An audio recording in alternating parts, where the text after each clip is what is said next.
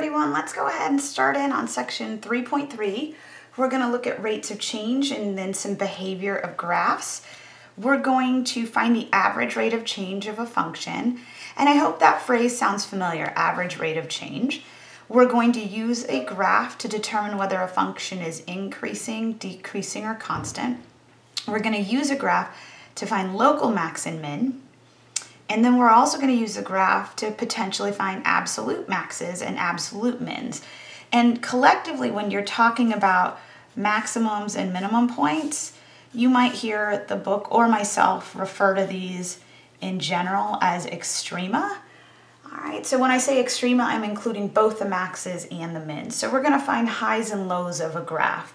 I've mentioned before that in Math 31, since this is like pre-calculus, I know we call it college algebra, but you guys are heading on into calculus. The goal of pre-calc is for you to be able to graph any function and tell me some particular traits about those functions. Domains and ranges are pretty popular traits, and maxes and mins are also popular traits. So that's why we're looking at them in this section. And we'll look at them throughout the rest of the semester.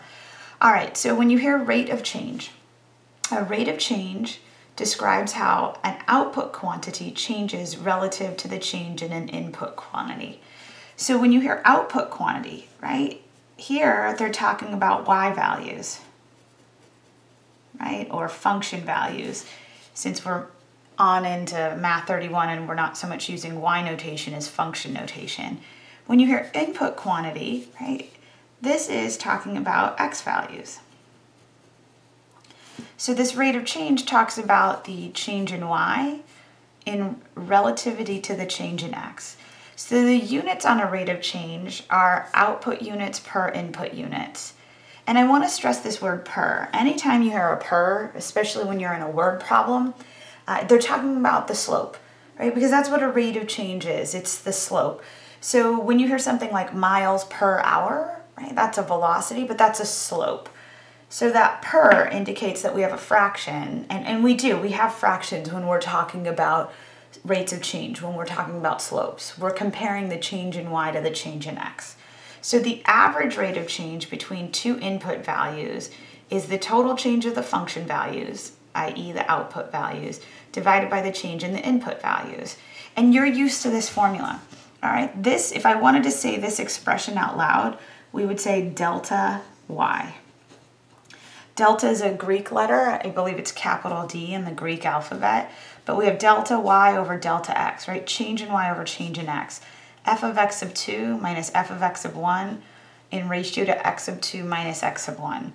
I think you're more familiar with this. It's formula for slope, right?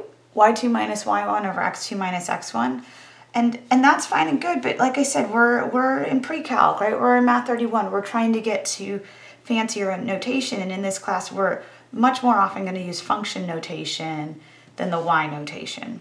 So when you hear rate of change, all right, the thing that you want to hear or want to take away, when you hear average rate of change, I want you to think of slope, and specifically the slope between 2 points. Oops, you can't see what I'm writing down there. I just realized that's not in view. Let me scooch this up so that you can see it. All right, so when you hear me talk about average rate of change, it's the slope between 2 points. And I want to stress the 2 points only because when you're in pre-calc or Math 31, we will be looking at the slope between 2 points, right? If I was to graph this out, just do a quick little sketch, right? If we call this x1 and this x2, and we had a function, and there was f of x sub 1 and f of x sub 2 here, and I wanted to get the slope between those 2 points, I would use the slope formula. So when you hear me talk about average rate of change, slope between 2 points, and as you progress, especially once you get into calculus, we're going to look at the slope at 1 point, and we're going to talk about the slope of a tangent line. Now, we won't do that in here. We'll kind of allude to it. This is sometimes referred to as the slope of a secant line, and they say secant because it has 2 points. That's what it's referring to. So in pre-calc, you look at slopes between 2 points, where in calculus, you look at slopes at exactly 1 point. All right, so we're gonna find the average rate of change of a function. I'm gonna scooch this up a little bit more just so I have room to work. All right, so let's take a look here. This says, use the data in the table below, or using the data in the table below, find the average rate of change of the price of gasoline between 2005 and 2010. Okay, so I hear average rate of change and my spidey senses go off and I say, well, you know what? I need the slope. And because it's the average rate of change, it's gonna be the slope between 2 points. And again, I know we're not in calc yet, but whenever it's the slope at 1 point, it's gonna be called instantaneous rate of change. All right, so they gave me some starting values. You can see here that it looks like they're actually calling the input value Y and the output value C. So, all right, we're not using X and Y that like you might be used to, or X and F of X. We're using Y and F of C. And as we start to progress through this class, especially when we get into the statistics side of things, I'm not always gonna have X against Y. And you'll have to get comfortable with using whatever letters are provided. So we'll take care of that. And it wants the average rate of change it's giving me between the year 2005 and 2010, and I'd like the average rate of change of the price of gas. So I'm gonna assume these numbers down here are the price of gas in those given years. So they asked me to go between 2005 and 2010. So those are actually the only 4 numbers I'm going to need. They gave me all these other values for the different years in terms of price of gas. And you could find the average rate of change between any of these 2 years. I'm gonna use 2005 and 2010 because that's what was specified. So I would like the change in the cost in ratio to the change in the year. All right, so that's why I gave you C and Y. C for cost of gas, Y for year. But it's analogous to X and F of X. But I am gonna start messing with the letters so we can get beyond always needing to use X and F of X. All right, so if I was going to play this out, this should technically be C at 2005. Oops, let me go to the later year. What was the cost in 2010 minus the cost in 2005 in ratio to 2010 minus 2005, right? The change in the cost in ratio to the change in the year, the change in the outputs in ratio to the change in the inputs. So let's see, what was the cost in 2010? It looks like it was $2.84 a gallon.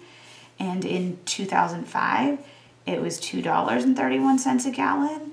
And then 2010 minus 2005 is 5. So as I'm looking at this, this difference, if I plug it in on my calculator, actually I'm gonna do that one in my head. I can do that in my head. That's 53 cents over 5 years. And if I wanna write this as a unit ratio or just as a decimal, let's see what we have here. Let me clear this out, 0.53 divided by 5. It looks like we have 0.106. All right, so that's all fine and good, but I want us to think about the units on this. What are the units on this? Now, in order to talk about the units, I am gonna write this as a unit ratio. You don't have to, but just go with me for a moment. If I wrote this as a unit ratio, it would be 0.106 over 1. And sometimes it's helpful to just think about the units involved here. So I'm gonna put another little fraction bar. What were the units on my numerator? Well, you can see here, this is money, right? So this is 0.106, this is dollars, yeah? And then the units down here, this was 5 what? Was this 5 friends, 5 apples, 5 pencils? No, this was 5 years, right? So what this is saying is that gas increased between 2005 and 2010. And you can see it went from 231 to 284. So what did it do? It went up an average of $0.106 per year. And you hear me saying the word per. All right, so it went up an average of about 11 cents per year. So I'm just gonna say this is approximately 11 cents per year. All right, so this isn't saying that gas went up exactly 11 cents every single year. And you can see that wasn't the case, right? This was an increase of 32 cents. then about 22 cents, then it took a big leap, then it took a big dive, right? So it was heading up and down. It was fluctuating between those years, but on average, it increased about 11 cents per year. So I'm gonna just scooch this up, and I wanna practice writing this as a sentence, because especially when we get into the statistics side of this class, we're gonna be writing out a bunch of sentences. So I would say gas has increased by an average,